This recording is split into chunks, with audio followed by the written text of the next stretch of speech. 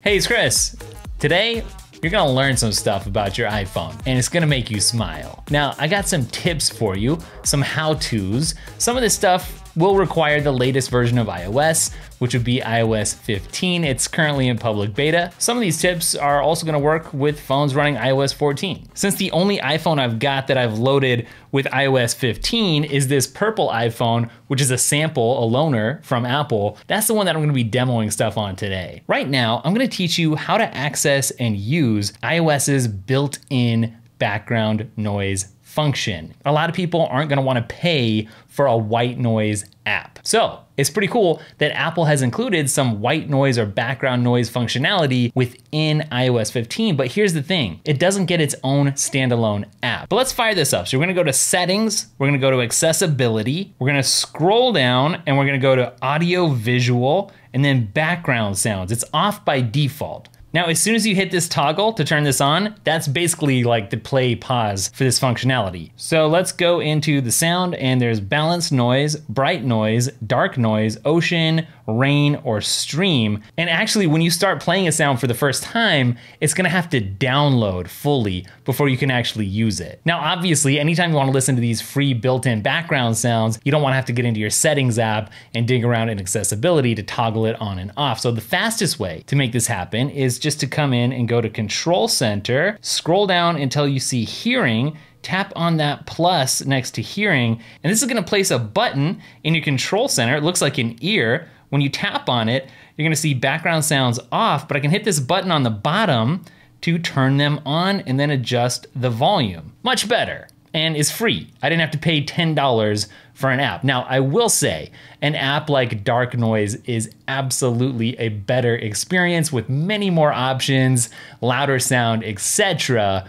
But still, if you wanna save some money, this might be the route to take. One of the best things about iPads is that you can drag and drop files and images and text all over the place. Well, with iOS 15, Apple is now allowing us to drag and drop things like images, files, and even certain types of text. Here's a great example. I'm gonna take a screenshot. I'm gonna hold my finger on it until that white border disappears, okay? I'm gonna use another finger and I'm gonna open up my Messages app and I've got a text thread going with Biz Test Phone here. That's my other iPhone. I'm gonna drag this and drop it right into that message and hit send. It works in other apps too, of course. Here I'm in Apple Notes and this is one of my favorite Indian food orders. I'm gonna select that text, grab it, drag it, open up a different app, and I can drag and drop it into Messages without even having to copy and paste. It works with files too. So here I'm in the Files app and I'm gonna grab this document and I'm gonna drag it and I'm gonna swipe up with my thumb and then I'm gonna go into Messages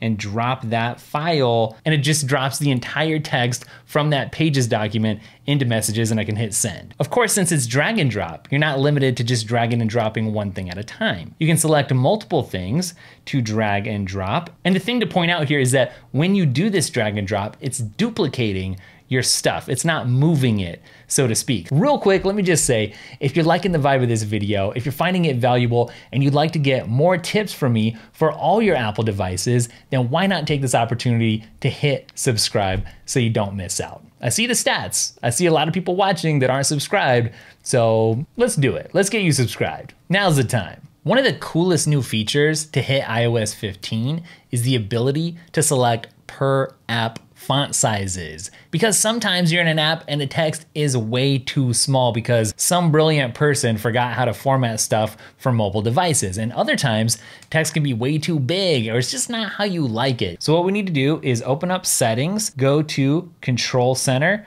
and then we need to scroll down until we see text size. We're gonna hit that plus icon next to it and make sure that it's added. You can rearrange it to be in whatever position that you want it to be in. So now, when you open up your control panel, you're gonna see this icon with two A's. When you tap on it, you can now adjust the text size. And it's pretty cool because you get that preview up at the top. Now here's where things get good. Notice the bottom of the screen, there's two options, all apps or the particular app that you're on at the moment. And at least in the News app here, the options are to go as small as 80% or as big, as large as 310%. In case you didn't know, there's a really great new feature in iOS 15 called Visual Lookup. If you need help identifying something in a photo, you can put Apple's artificial intelligence to work for you to help identify certain objects, things like landmarks or plants or pets or even books. So for the purposes of this demonstration, I've downloaded a photo of the Golden Gate Bridge.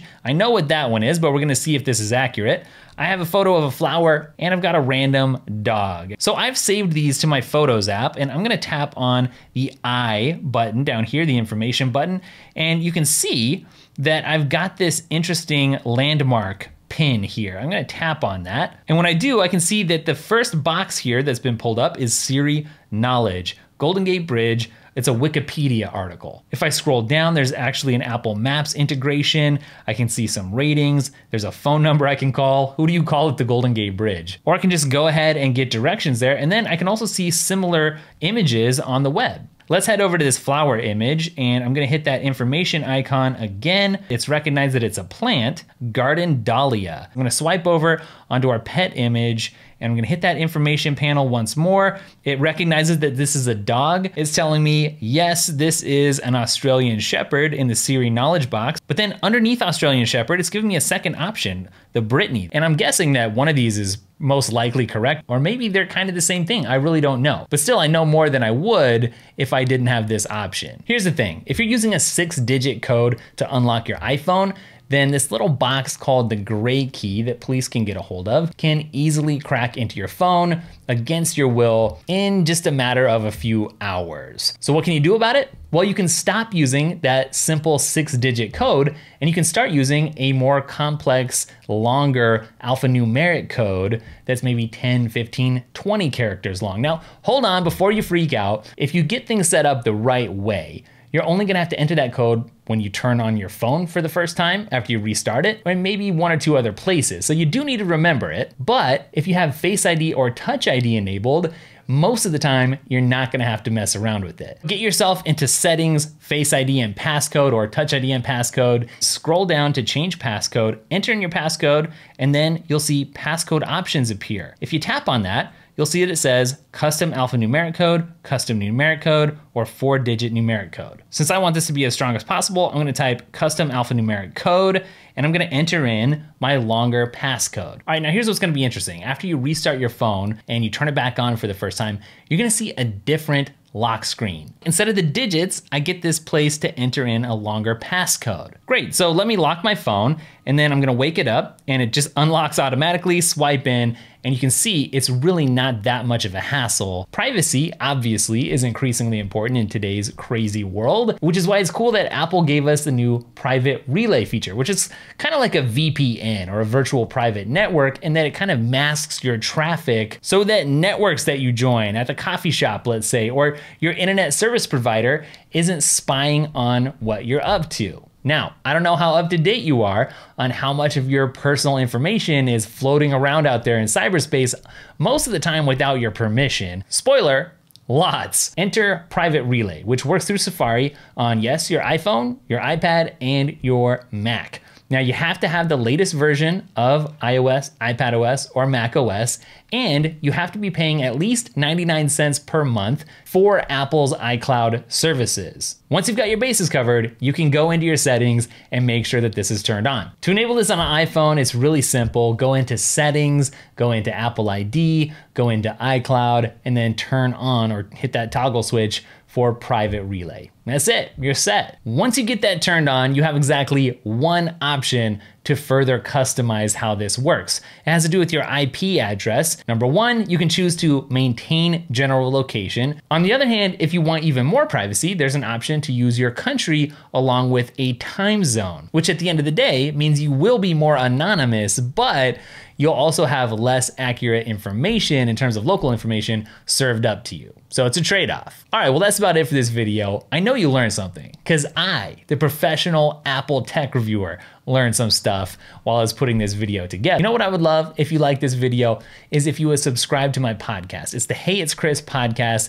And what people say is it's just like hanging out with a friend for half an hour or an hour every Friday. And we just talk about what's going on in my personal Apple ecosystem. Maybe talk about some Apple news. It's a good time and I'd love for you to hang out there. Also, I'm on Twitter and Instagram. It's Daily Tech, spelled Daily Tekk in both of those places.